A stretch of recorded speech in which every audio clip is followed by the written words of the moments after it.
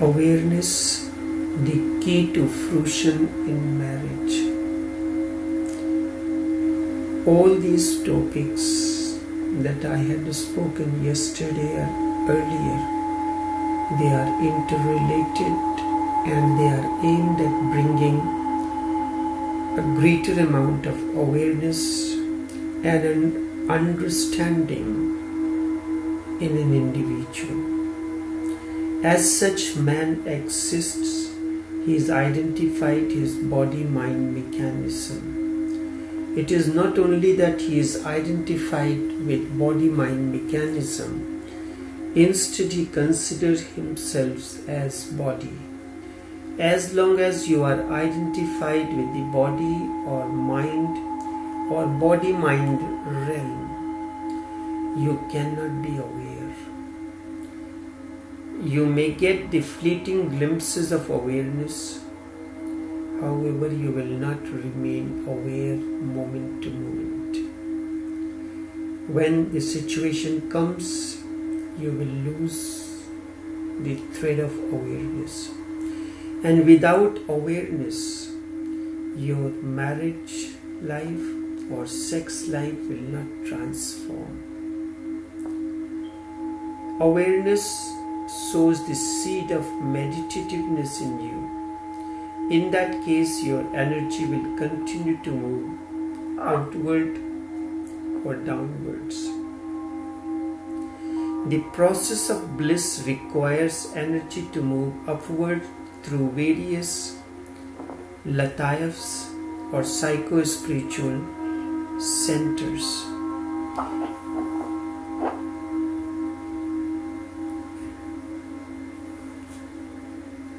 And when the energy begins to reach higher,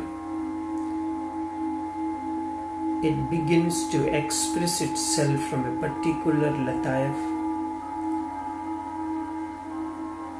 Your process of transformation begins. You are beyond body and mind realm then. Yesterday I had explained that when the energy remains centered as the base center, sleep and food becomes the dominant element in you. And at the second or the water center, you are more and more interested in pleasures, the worldly pleasures. And at the solar plexus, when energy operates from there alone and it does not move from there, then you are a doer. This is a great center. You are a doer and you can achieve anything in life that you want to do. At the heart center, the love begins to overflow. You feel loving towards the other. This is the center of creativity. Creativity without love is meaningless. You love something and you enter into, and creativity begins to come forward. So on and so forth. But this process has to continue, and this can continue only with awareness. You are not stuck at a particular place. Sometimes when the Sheikh or the Master sees that the disciple is stuck at a particular center, he keeps on giving the hints in many ways so that the seeker can come out of that state. 90% of your miseries of married life are because of this lack of awareness. You take the body as yourself and then you suffer. You are suffering in a dream. Body is dream. So too mind is a dream. Both body and mind are ephemeral. Because body stays for a certain period of time. It undergoes the process of transformation. From childhood,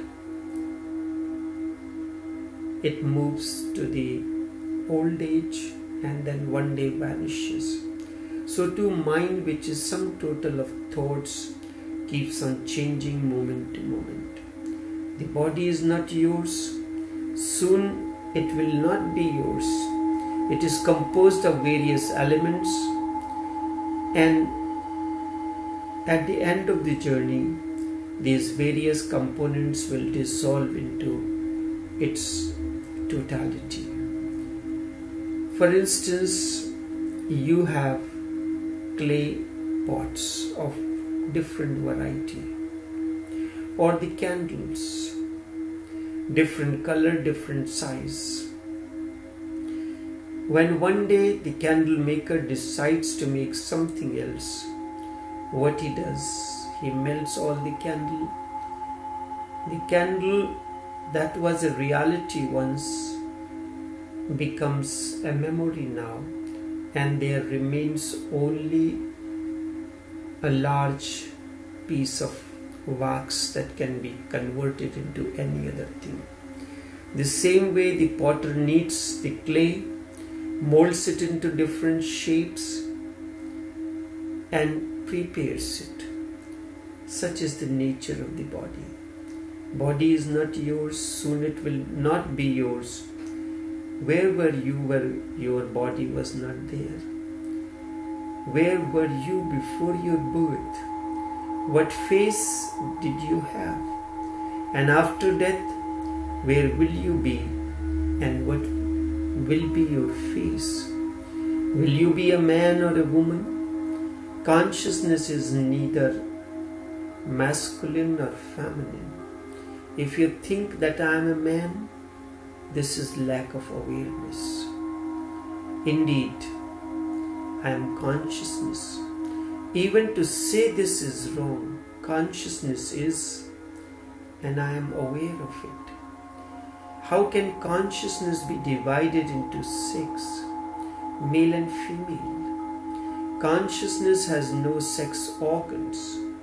It is your real essence.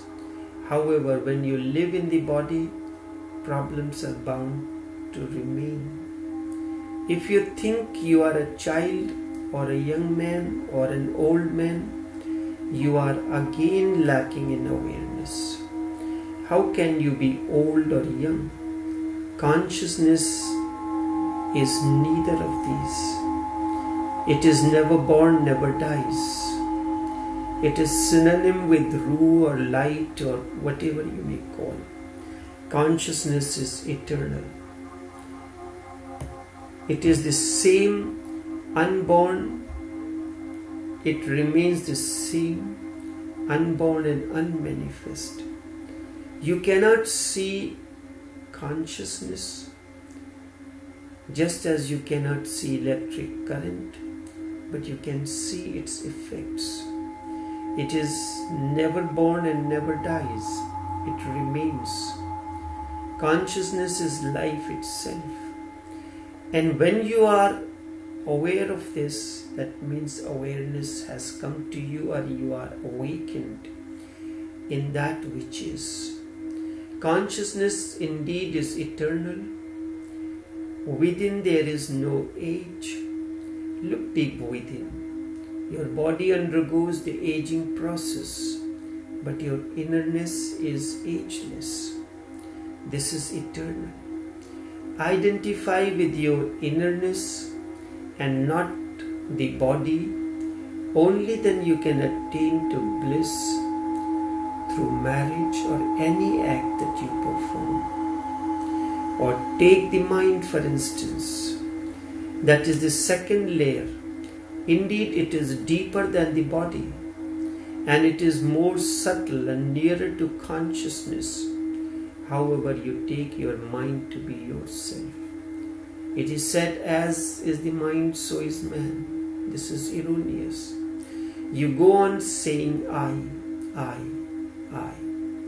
If somebody contradicts your idea, you say this is my idea or my thought, and you fight for it. You want it to be copyrighted, the intellectual property, but none of the thoughts are yours. It has come once to you, It stayed for a certain period of time, and in that you fell in love with it and you consider it as yours. You may have made any variations in the recipe, but the original recipe belongs to someone else. You are simply modifying it for a certain occasion. Someone else will modify on that. Nobody debates for truth.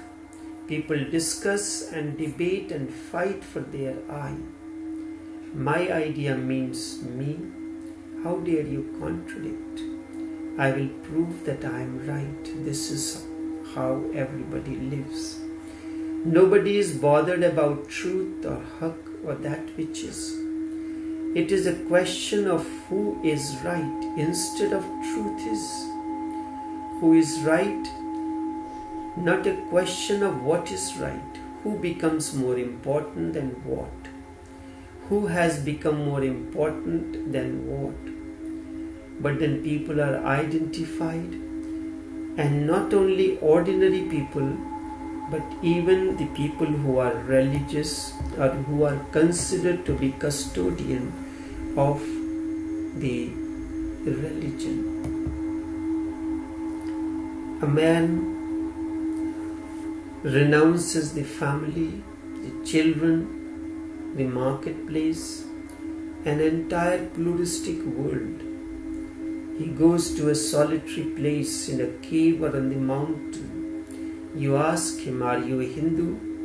And he says, "Yes. Certainly I am a Hindu." If you ask him, "Are you a Christian?" "Yes, I am a Christian." And Christianity is the last message of God. Each claims that his religion is the greatest religion. What is this Hinduism, Christianity or Islam? Is consciousness Hindu, Muslim or Christians? Even because of the masses, the masters cannot keep away from that. As I am continuing with the volume 3, which is Renaissance in Naqshbandi Tariqat, the political and the social circumstances and conditions were fast changing. The other influences were filtering into.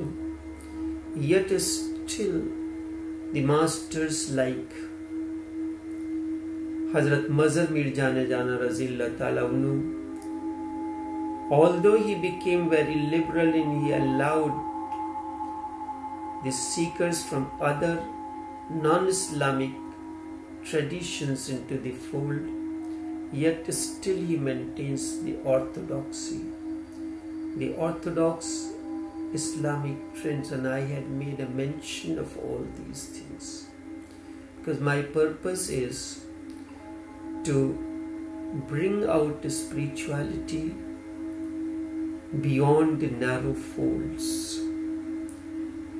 Although the Naqshbandi Tariqat came into the subcontinent with the advent of Hazrat Baqibullah Razillah Ta'ala Unu, but that period was dominant with Muslim influence, the Islamic influence. He was born in 1564, so somewhere near about 1600 he would have come to India. Then the advent of Hazrat Sheikh Ahmad Farooqi Mujaddidi Alif Sani Razillah Ta'ala Unu, Hazrat Khwaja Muhammad Masoom, Hazrat Sheikh Saifuddin Razillah Ta'ala Unu, then Hazrat Noor Muhammad Badayuni Razillah Ta'ala Unu. By then the influence of Aurangzeb was declining. The Mughal Empire was on the wane. 1707. It is a long period of history from 1600 to present, almost a period of 500 to 600 years. Many changes have taken place at political, social, economic front.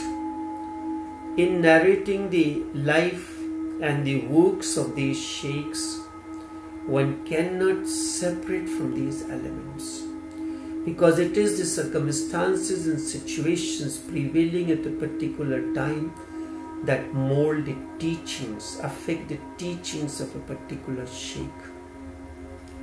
He clearly mentions that, but he allowed the Hindu influence. After that, Hazrat Naimullah Shah Bahraichi, who was his Khalifa. Thereafter, Hazrat Abul Hasan Nasir Abadi, he was the 33rd sheikh in the Naqshbandi Mujaddadi wa Majhariya Tariqat, and it was he who made the prediction about Lalaji Ramchandra Zillah Ta'ala. More prominent effect of the Hindu influence came in, and some of the disciples of Lalaji, who were not well versed in Islamic terminology, they tried to follow the complete Hindu terminology and Hindu way. There were some who were familiar with the two, and they blended the two. Spirituality is identified with neither of these. It is the science that deals with Ruh. That is why it is called Ruhaniyat. One that deals with the eternal, the esoteric. Terminologies you can use. Garbs you can wear anything. During the time when Ramchandra Zillah Ta'ala was in the physical form, the British influence was filtering in, but the Islamic influence was still dominant.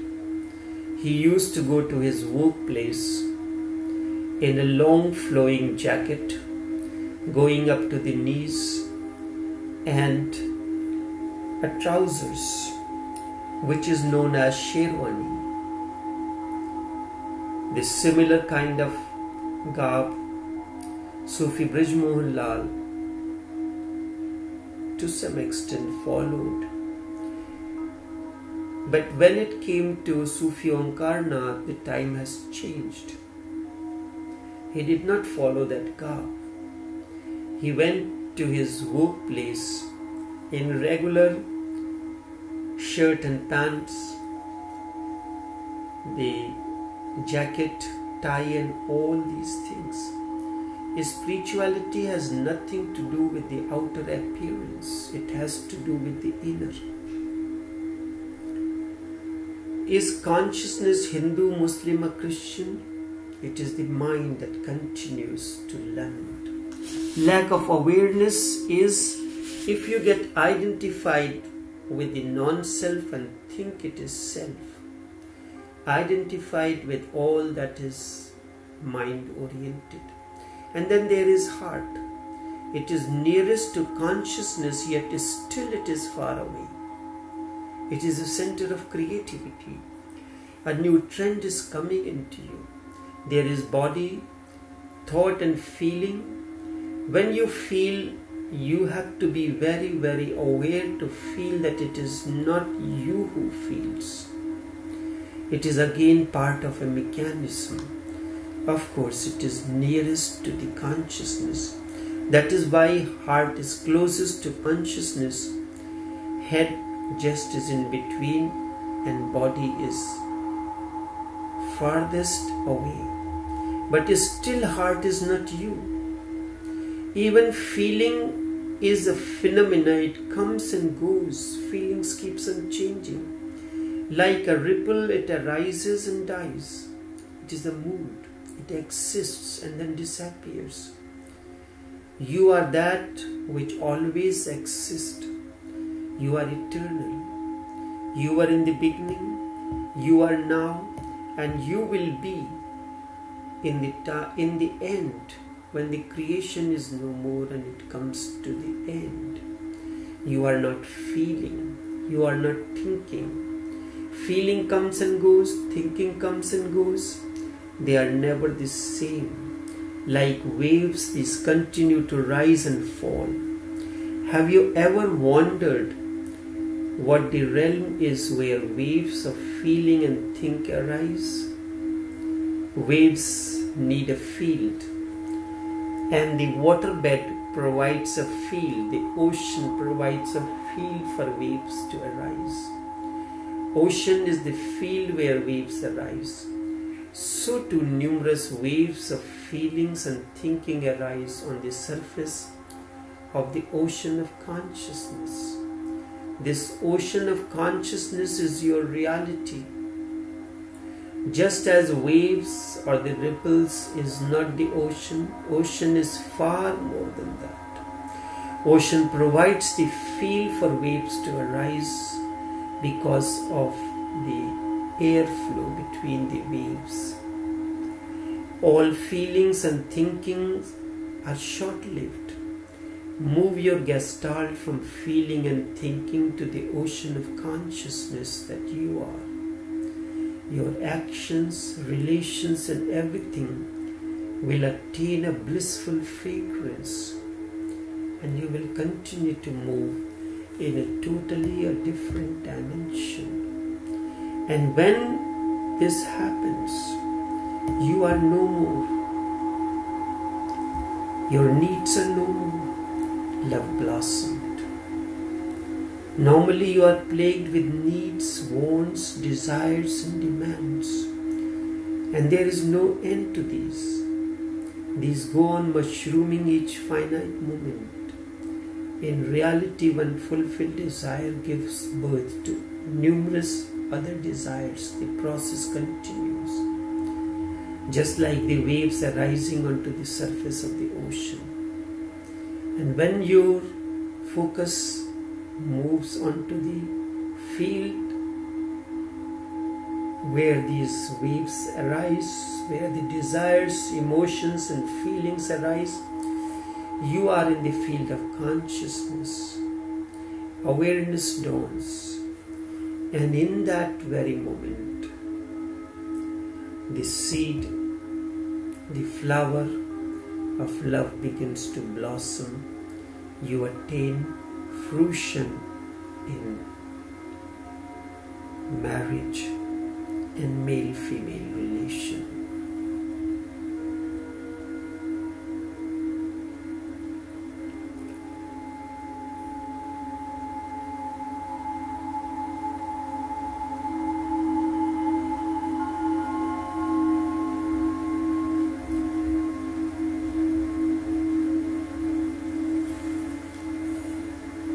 I'll let the music play for a few seconds.